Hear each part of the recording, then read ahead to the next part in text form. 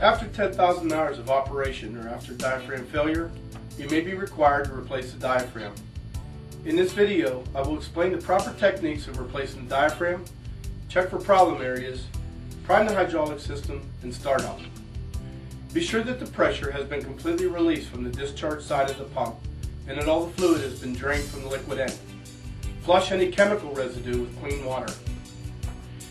It is possible to replace the diaphragm without draining the oil from the drive case, unless product has entered the drive case during diaphragm failure towards the hydraulic side. This is only possible if you do not remove the plunger body. The diaphragm is 35 thousandths thick. It is made of a Teflon material. The diaphragm is sealed between the liquid end and the plunger body by two machine grooves that are offset in both parts, crushing the diaphragm and utilizing the cold flow properties of the Teflon to seal the two liquid sides.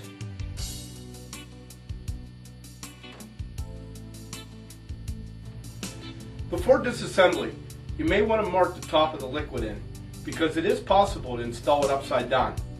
If you do not mark the liquid end, you can tell the discharge valve by looking down on the valve and noticing the ball guide on top of the ball.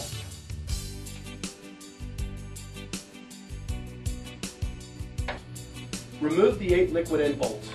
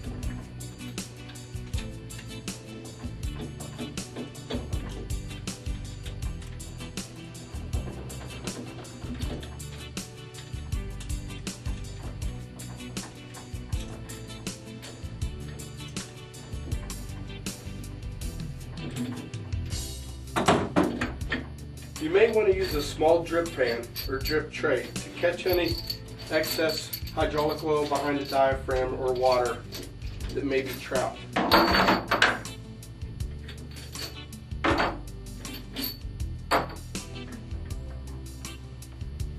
Take a good look at the diaphragm. Check for any signs of touching the contour plate or the liquid end. These will be key indicators of problem areas. In a properly running pump, the diaphragm looks a little stretched with no marks visible on either side of the diaphragm.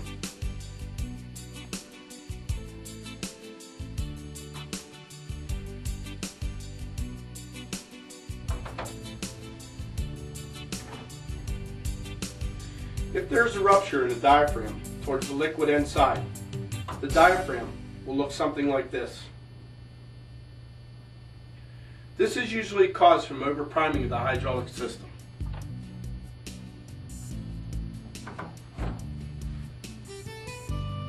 If the pump runs at 100% stroke with no back pressure for long periods of time, or after replacing the diaphragm, the priming procedure is not followed correctly, it is possible to over-prime the hydraulic side, and almost immediate failure will occur when the pump restarts.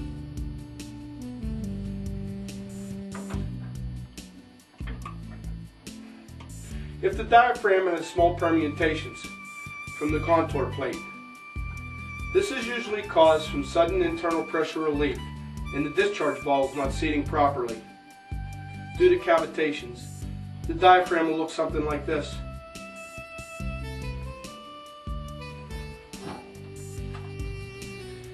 The internal relief valve is set at 10% above the operating pressure to protect the pump.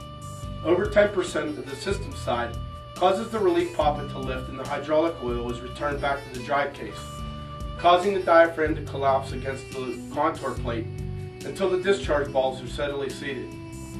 The pump will continue to run in relief until the overpressurization from the system is below the pressure relief valve poppet spring.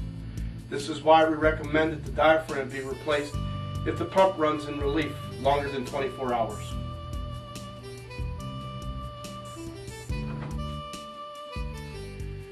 replenishment valve has to be depressed in order to replenish oil lost from normal air bleed. Keeping this in mind will help in the diagnostics process.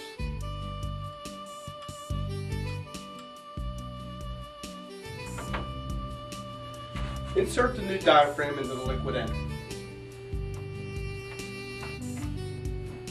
Slide the liquid end against the plunger body and insert 2 bolts opposite of each other, making sure that the discharge valve is at the top.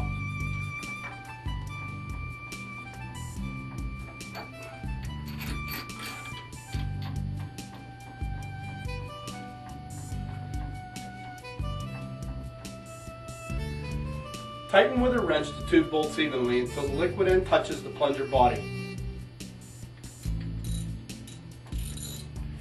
If there is a gap between the liquid end and the plunger body, then the diaphragm may have slipped. Be sure to loosen the bolts and reinsert the diaphragm into the liquid end and retighten. Insert the remaining bolts and torque evenly to about 20 foot-pounds.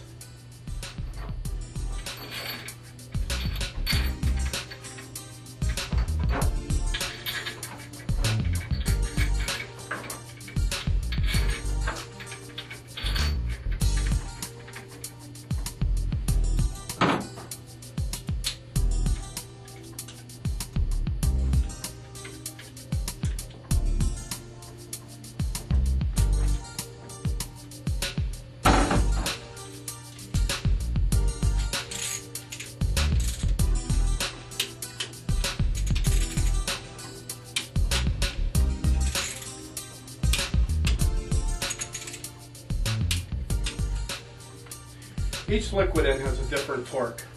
Torque the liquid end bolts to 35 foot-pounds for the size 17, 85 for the size 30, and 120 foot-pounds for the size 40 liquid ends. You are now ready to prime the pump.